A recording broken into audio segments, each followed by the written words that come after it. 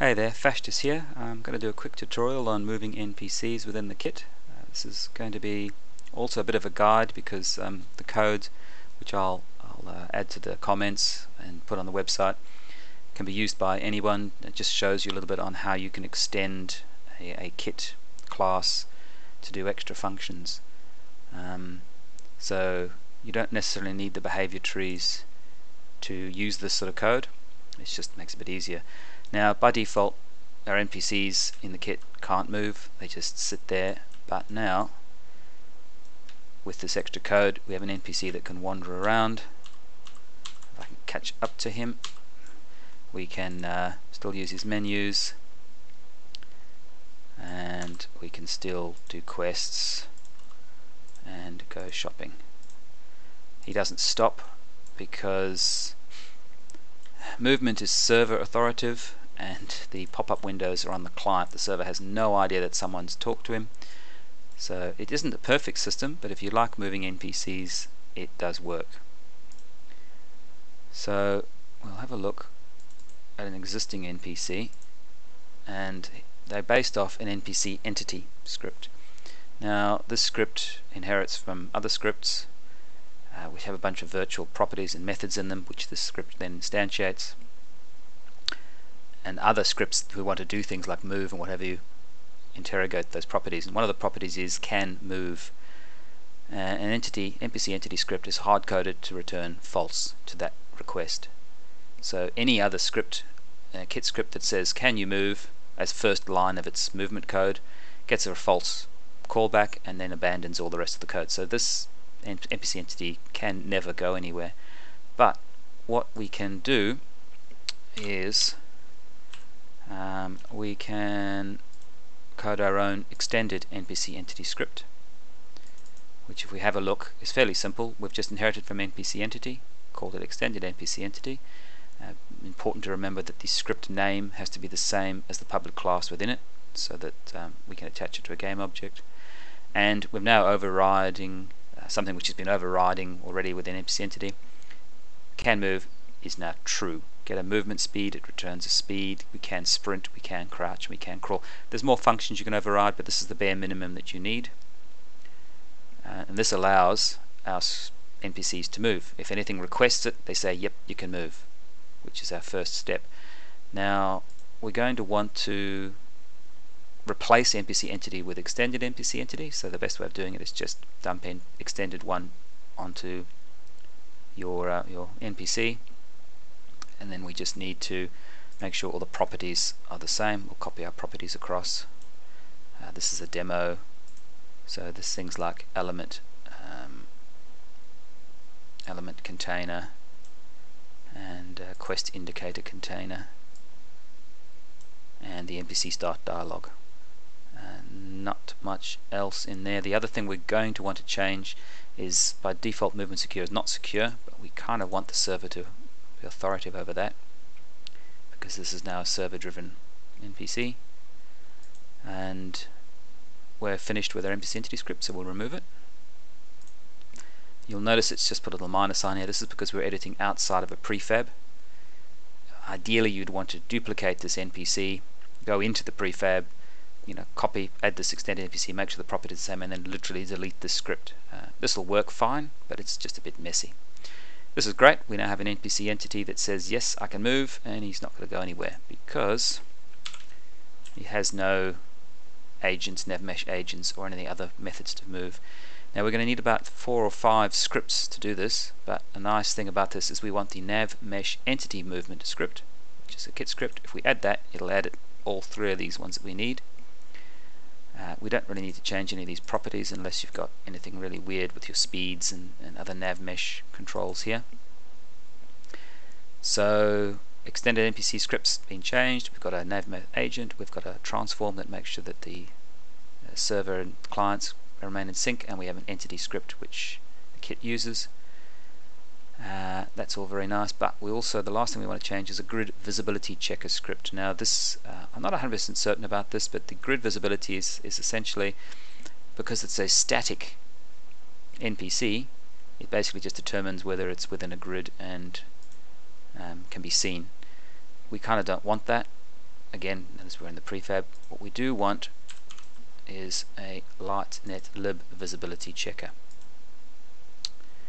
And now we should have an NPC that says that it can move, has the navmesh agents to move and the navmesh entity, and has a visibility checker to determine whether it can be seen. So we'll save that, and we'll just go back to our init and we'll make sure that it works. We should have two NPCs wandering around now. Now of course we won't have two NPCs wandering around now. What we do have, my mistake, what we do have is an NPC that can move, but he ain't going to go anywhere. He's completely capable of moving in this point, but no one's told him to go anywhere. So if we check, we'll have a look at the, now we're looking at the add-on. We'll check some add-on code, and the functions that you'll be most interested in. If you want to write your own script to move these guys, you can just add another script to the game object, and the function you're interested in is, we've got extended NPC entity. Find grounded position is very useful. It takes a vector 3. It looks in a direction up and down within a certain range, and it returns a destination vector 3 on the terrain. So if I say I want to move 20 feet to the left with an NPC, that might not necessarily be on the ground. If it's near a hill, this will ensure that it is. Another entity function, stop move, is quite useful. This tells the NPC to stop. Point click movement, and then a vector 3 is the method you'll be using to send the NPC places. This deals with all your server client issues. And lastly, to find out where or when, if we've actually gotten to the location, some of the functions don't work that work with monster entities and things. So what I've used here is we take the object that the script's attached to, take its transform, take its position, and take a distance between that and the destination we said we were going to, and just find out if that is within a destination reached threshold. If you are within that threshold, you've got there and you do whatever you need to do. So as I said, you could add a game object that grabs the extended NPC entity component and then does a bunch of stuff to it, but because we have a really cool behavior tree add-on that everyone should have, we'll add a behavior tree into that.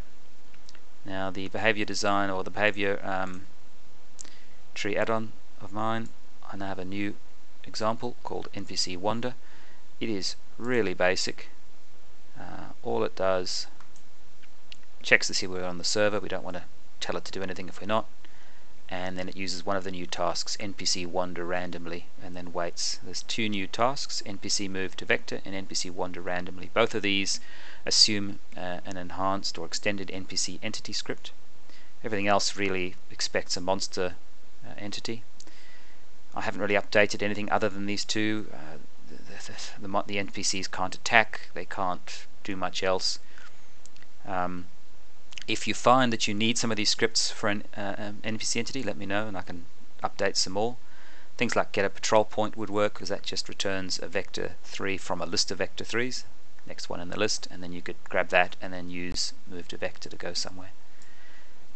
So we've added our method of telling the NPC to go somewhere, and our last step is to change restart when complete, which is needed, otherwise, as you know, these scripts only run once.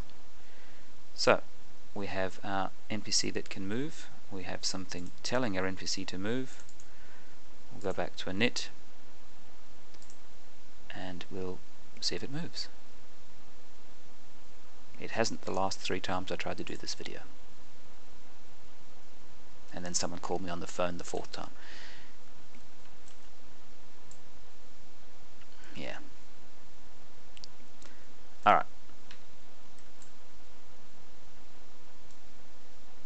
So there we are, they're moving.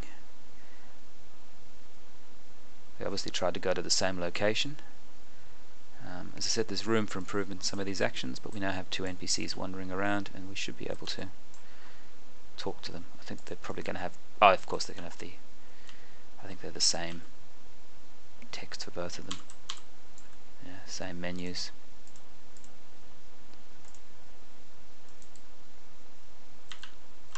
And that's basically it. So I'll add the code for that extension, extended NPC entity, in the script in the comments below. If anyone's using this, if you need any assistance with it, let me know. And if you want any extra scripts to help out the NPCs, I think tacking and that might be a little bit complicated. You might have to sort of really get into that yourself. But the rest of it, at least you can move them around, and that's pretty cool. Alright, have a good one. We'll talk later.